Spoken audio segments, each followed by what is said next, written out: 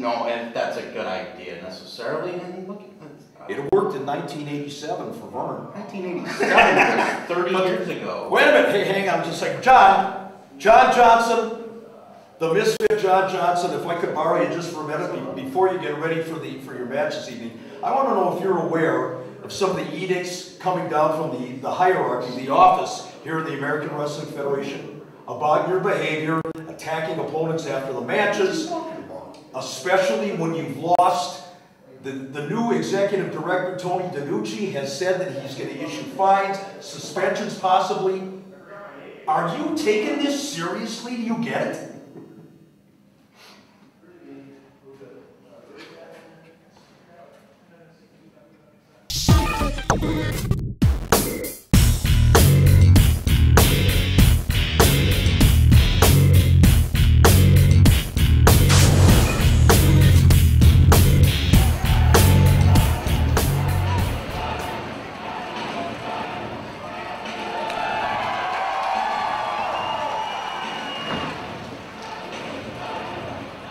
Ladies and gentlemen, I'm going to go out on a limb, and I'm going to say that Mr. Gunner is going to have his hands full here with Apostle 13, and I've got an issue with you. What in the world are you doing demeaning the great sports fans here in the state of Wisconsin? I don't understand what you're talking about. I know plenty about sports. I'm a sports aficionado. I play slow-pitch softball, I play fantasy football, and I excel at both of those. And I think my knowledge of things like that should be brought to the wide audience of the AWF. What a horrible thing to suggest that the Green Bay Packers, their wide receivers, you stick them to catch the passes of Aaron Rodgers. You're out of your mind. You know, you have to make up for the lack of mechanical ability on the football field. Just like Apostle 13, for some reason, has some mechanical success right now, surprising me, quite frankly. Oh, drop kick right to the sternum. Gunner was actually seated on, look at, Gunner has no idea. He's about 15 seconds into the matchup, and he has no idea what planet he's on right now. Early on here, watch this Apostle 13. What a tremendously gifted, superstar here in the American Wrestling Federation. That luchador style, and I'm looking at the expression on Gunner, and I think he would just as soon get out of Dodge as soon as possible. He doesn't know where he is. It's early on in the contest, Mick. Apostle 13 right now, I think might be making a mistake going to the second rope there. I mean, what? Wait a minute, in for the cover, count of two. Oh! That might have been a record fall here in the AWF. I guess I'm kind of impressed by the boldness of Apostle 13 taking charge so early in this match against a much bigger competitor in Gunner Clash. Gunner Clash catches him with a couple of kicks to the short ribs, that time to the midsection. Gunner Clash, what does this guy have any offense? Does he have an arsenal? Does he have anything? Come on. He looks like he just stumbled out of, pinned in the corner. Oh, wait a minute. Cheap shot. What? Low blow. What? Wait a minute. Wait a second. There's no way.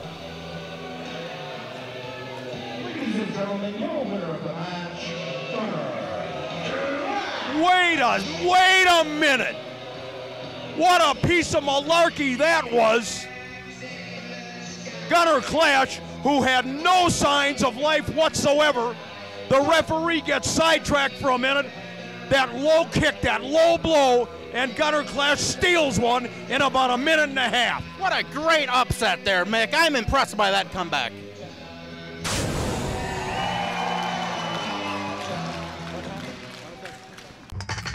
Be sure to catch the upcoming American Wrestling Federation action when it comes to a venue near you.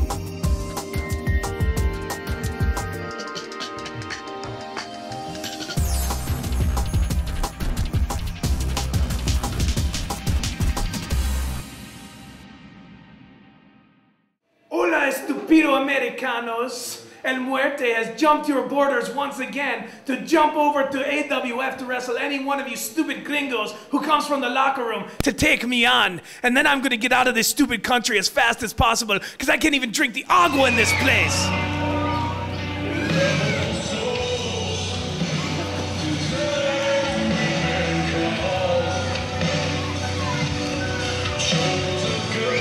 Well, wrestling fans, the competitive juices in Tony DiNucci. Wait a minute, hang on just a minute.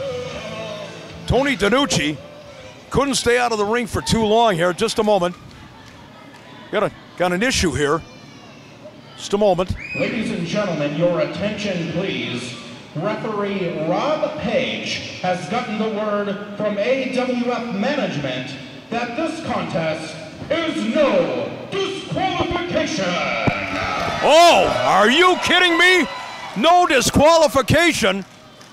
I'm not sure what El Muerte had in mind when he challenged Tony DiNucci a little bit earlier on, basically goaded the executive director of the AWF out of retirement, and now he may have gotten more than he bargained for on no disqualification. This is preposterous. What minion did this executive director hire to tell Rob Page in his earpiece at the absolute last second that this is no disqualification? Muerte isn't prepared for this type of a match. Oh. That's a 300-pound shove there. Look at DiNucci. Oh, Muerte. This is awful.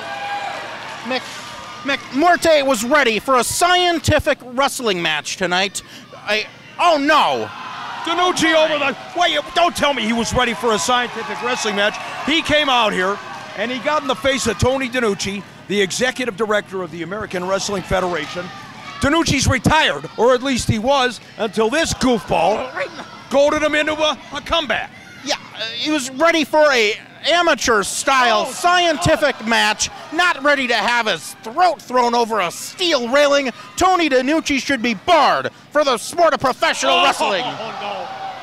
Be careful what you ask for. Be careful what you wish for. He wanted DiNucci, he's got him. I'm a bit sick to my stomach, Mick. You're a bit sickening to our stomach, as a matter of fact. Watch DiNucci all the way around. Oh, God. Oh. The DiNucci chop, ladies and gentlemen, legendary. Oh, no. Oh, darn. DiNucci tried to use a ring post to his advantage, and it didn't quite work out. Is that the lesson Tony DiNucci is trying to teach the youngsters here? That if you cheat, you do not succeed? Well, he's doing a pretty good job of that. I don't believe Tony DiNucci is trying to teach any lessons to the youngsters. I think what he's trying to do is put a cork in the yap of El Muerte. I don't understand what you're talking about. The guy can barely speak English out here. He's DiNucci, he's been around here forever. Oh, the other guy. Oh, this is absolutely... I just want to talk about something here real quick. We got Tony DiNucci as the executive director. I got to figure there was a consultant brought on. I got to figure there was a recruitment team. And this is the best they can come up with after a nationwide search. Everyone with the AWF should be embarrassed, as I am.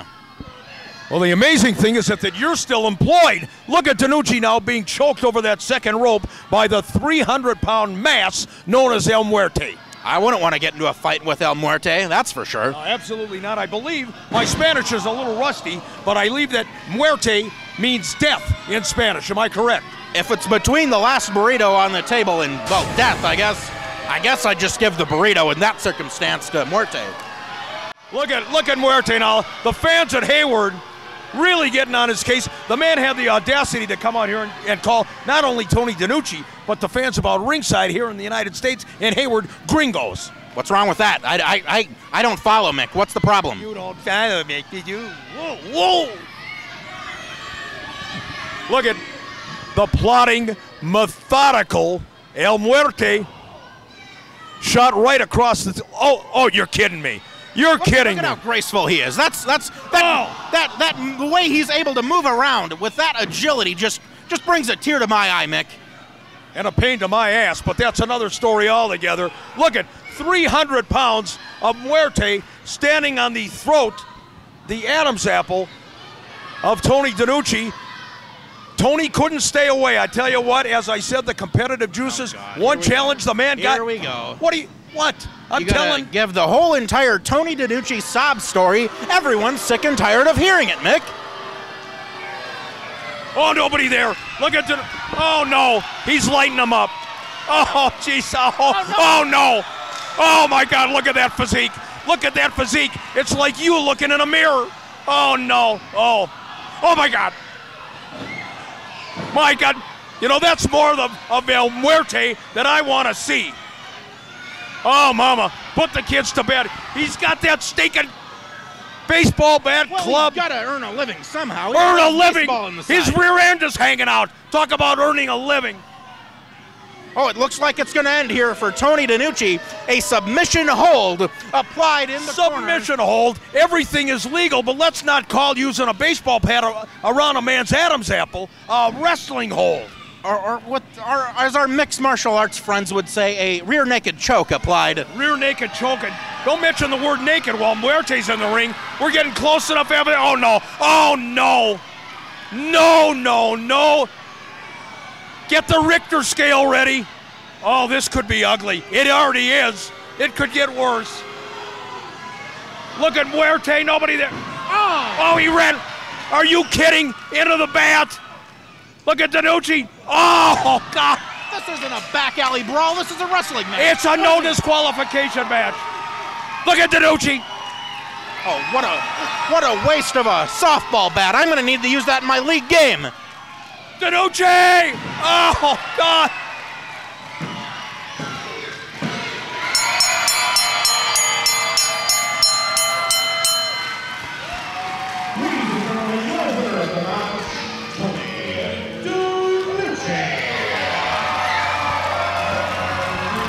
Well, El Muerte, who actually died a slow death himself in the middle of that ring this evening. DiNucci gets the Duke.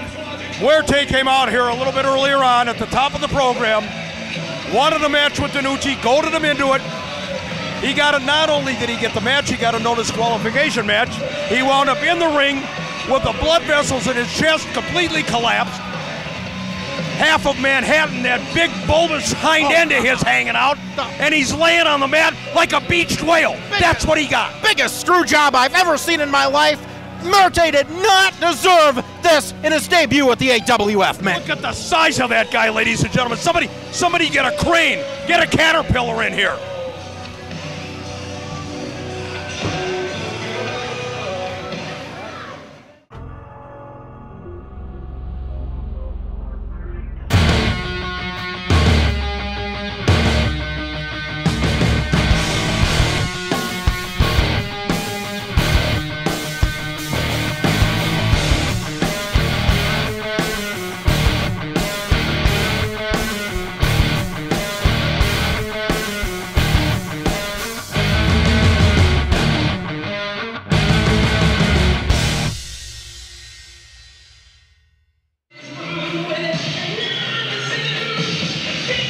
Well, wrestling fans, your TV main event is upon us. What a contrast in styles as the nifty all-star Paul Bruschi, great ring technician, does battle with the misfit John Johnson.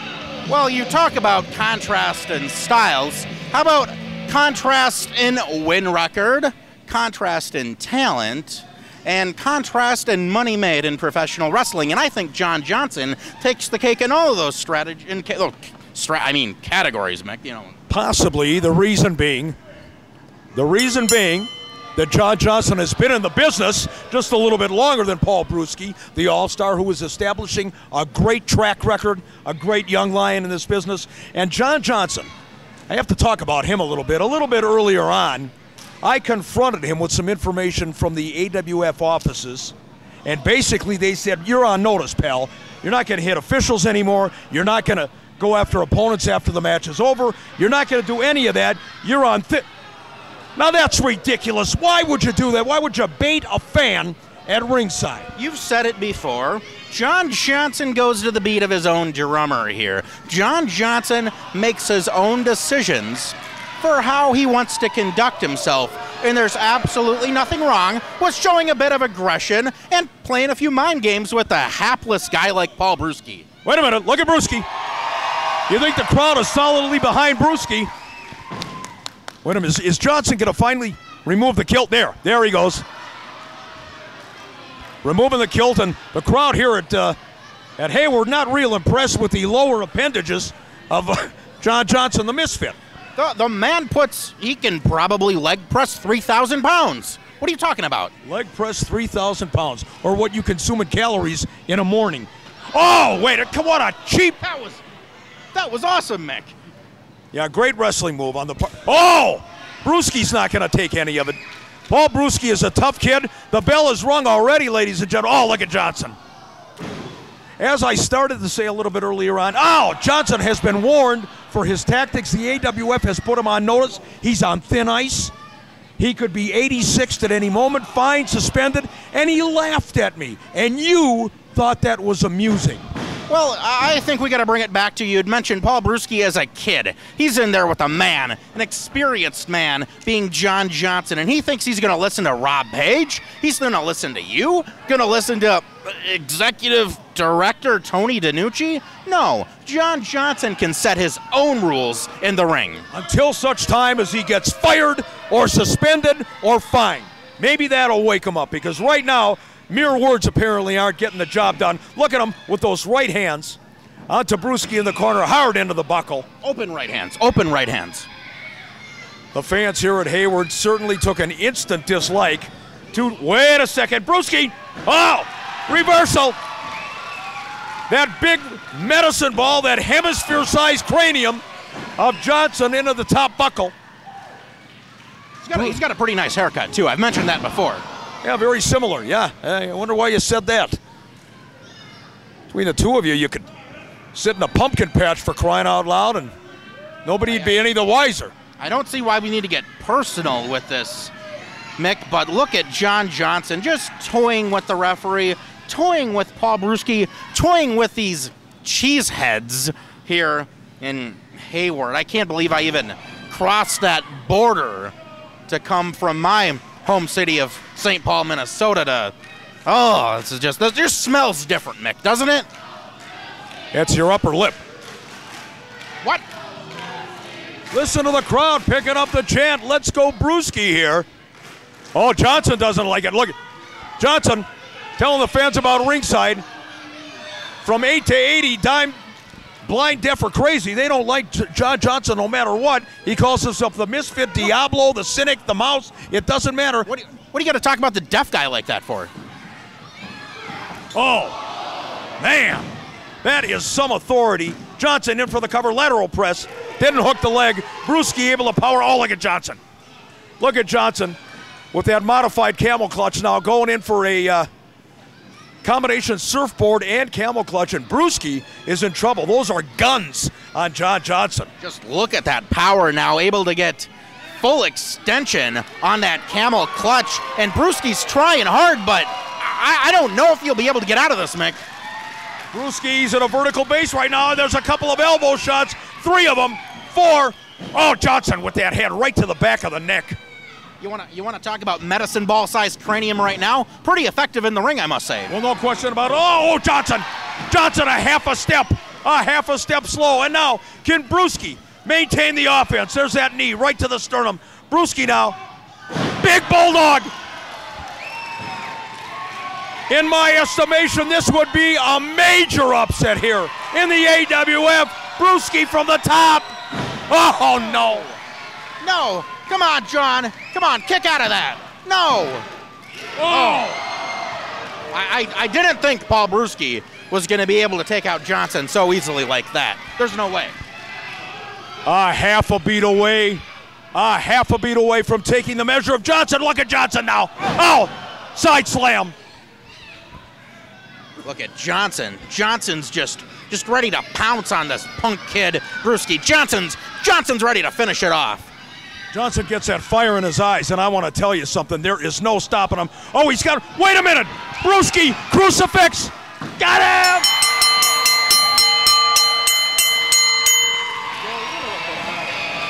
What? He's doing it again. Doing what? John Johnson is doing it again. He lost the match. The match is over. The guy is out of his mind. Well, Brewski's out of his mind right now after those shots. The hierarchy in the AWF has to take a long look at this. He's been warned and he doesn't care. He doesn't give a damn. Look at him. Look at him just toy with this punk. Who cares if you win or lose when you're putting up with this punishment? You lost the match, for heaven's sakes. You lost the stinking match.